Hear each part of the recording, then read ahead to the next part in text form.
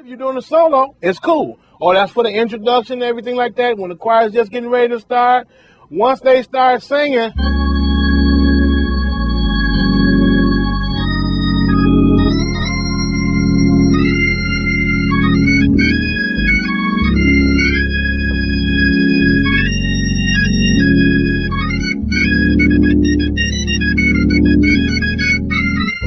all of that, that's too much.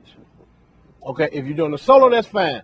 But if you got a choir that's singing, you want to just lay back, play the chord, because they're trying to give an expression of worship. They're talking to you. They're speaking to the Lord, and we need to hear what they're saying. They're saying, what's the words? I will lift mine eyes to the hills. Okay, so when I do that, I'm telling the people, the choir, I'm telling the people how I feel and what I'm doing to worship God. If you playing notes and runs all over the top of that, they'll never be able to hear what I'm trying to say.